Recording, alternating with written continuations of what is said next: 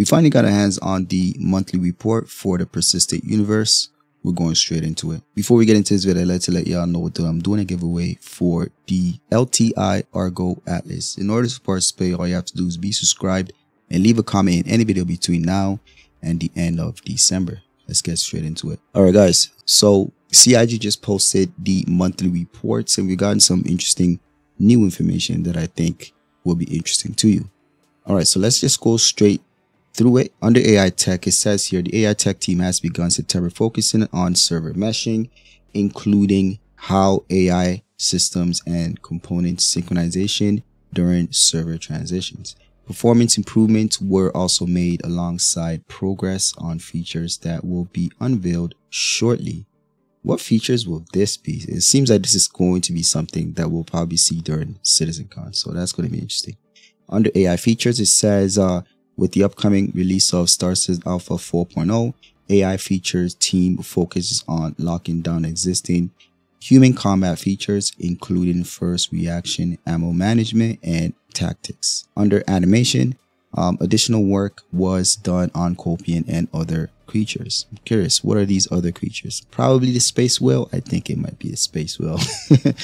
The under character art, the character art team progressed with the utility and specialist armor, new heads for the character customizer and tasks for the IAE event. Interesting. The character concept art team continue exploring fauna. Interesting. I've always said I'm really curious to see what these utility and specialist armors will look like. I really want to see more civilian based armor, so I'm really excited for that. Under ship art, the vehicle content team moved several vehicles into their final phases, including the RSI Polaris and several unannounced ships. So there are several unannounced ships that are going into the final stage, meaning straight to flyable. That's what I read from this. So that's super exciting to hear. Hopefully some of these are big ships too, so we can instead of just starter ships and stuff like that. So let's see. The team also prepared to kick off another series of vehicles. Under the core gameplay, it says September saw further work on jump points, including improvements to tunnel, wall force, and failure behavior.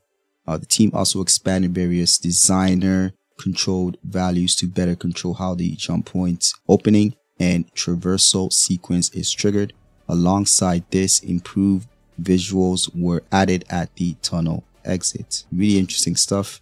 Gameplay wise, jump drives now use quantum fuel in the tunnel. Fuel requirement is per jump, so that means if you don't have enough fuel to make the full jump, it probably will not let you jump, it seems like. It says here, though each drive has an efficient modifier, and IFCS now takes time to come back online after a jump, so your ship would even be fully functional in terms of flying around when it comes out of the wormhole. So that's interesting. That's actually going to be pretty bad if you run into pirates right at the end of a jump hole, right? All right, so the jump point are currently with the QA for testing. The team also improved the item destruction and repair behavior.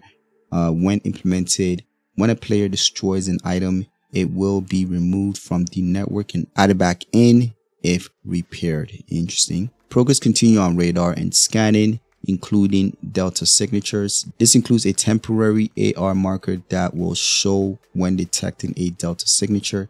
If the contact is pinned or locked, the existing AR marker updates temporarily. New UI binds were added to enable the designers to customize the player facing UI. In related development, the radar jammer will now prevent scan waves. Interesting. While FES radar scanning went through the various rounds of playtesting various and reviews to improve the overall experience. The mission system refactor mentioned in previous reports continue throughout September. Now missions can be played through to completion using the full mission service implementation, while medical and rescue service beacons are functional using the new system too. Interesting. Under economy, it says the economy team continued their ongoing work on Pyro and began implementing some of the balancing changes mentioned in the previous monthly report. They've been doing this forever, man. Mission design. Mission design continue working on location repair mission, moving some of them into a handyman archetype. Work also begun on improving new player experience that accommodates more fundamental game mechanics. For example, teaching players about item banks, freight elevators, respawn flow, components repair, gameplay, master modes, and more. On the narrative team continued their support for Alpha 4.0 upcoming missions. They will provide text for a really exciting upcoming mission. What would this be? I wonder, would this be the contested zone that they're talking about? We'll have to see. Online technologist says the online service team begun September working on features for Alpha 4.0, including several updated missions and marker systems. Throughout September, the network team prepared to bring server meshing to the PU. Nice. They also supported the various gameplay teams, helping to get their feature server meshing ready and improve the robustness of authority transfer between servers.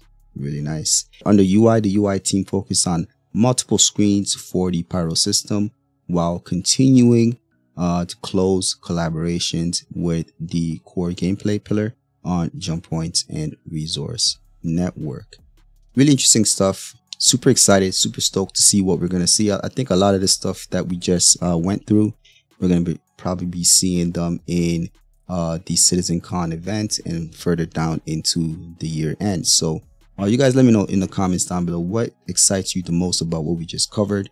Before I let you go, I'd like to let y'all know that my organization, Phase 1 Industries, is now recruiting new and veteran players. If you're interested, you can find our Discord in the description down below. Don't forget to leave a like, subscribe. I'll catch you guys on the next one.